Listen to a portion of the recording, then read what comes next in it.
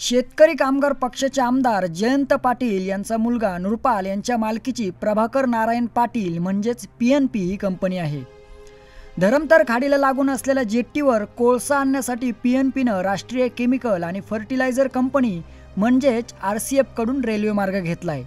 मात्र आता PNPनं प्रकल्प विस्तार करण्याचा निर्णय घेतल्याने हाच रेल्वे मार्ग पूर्ण क्षमतेने वापरला जाणार आहे। यामुळे अलिबागकरांचे स्वप्न असलेल्या अलिबाग मुंबई रेल्वे प्रकल्प रखडण्याची चिन्ह दिसतायत।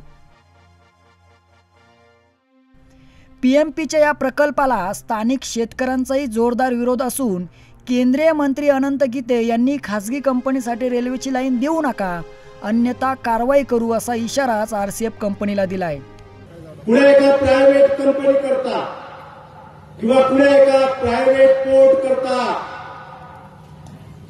ही रेल्वेची RCFची साइडिंग जर त्यांना देणार असाल आणि माझ्या अलिबागची प्रवासी सेवा जर थांबवण्याचा प्रयत्न करणार असाल तर खपवून घेतलं जाणार नाही।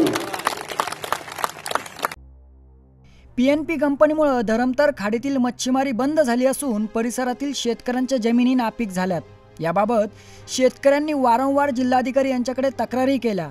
अखेर स्थानिकांच्या विरोधानंतर 25 फेब्रुवारीला जिल्हाधिकारी कार्यालयात जनसुनावणी घेण्यात आली। या प्रकल्पाला काँग्रेसचे माजी आमदार मधुकर ठाकूर यांनी आधीच हरकत घेतली असून स्थानिक शेतकऱ्यांनी जनसुनावणीत आपली तीव्र प्रतिक्रिया नोंदवली। PNP कंपनी ही पहिलीच बेकायदेशीर आहे। ही ज्या वेळेला कलेक्टरने परवानगी दिली होती ती फक्त 70 गुंठ्याला दिलेली आहे। त्यांनी आतापर्यंत जवळ 50 ते 60 एकर जागा खाल्लेली आहे। हे विस्तारित होऊच नाही आणि जे झालेलं आहे ती जर चालवायची असेल तर जे प्रदूषण आहे त्याच्यावर पहिला मार्ग काढायला पाहिजे। PNP कंपनीच्या विस्तारित प्रकल्पाने पेन अलिबाग रेल्वे प्रवासी सेवेचे भवितव्य अंधारात आले।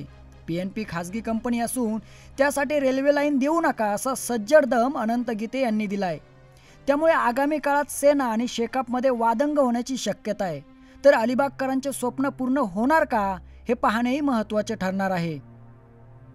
Bureau report ETV Bharat, Alibag.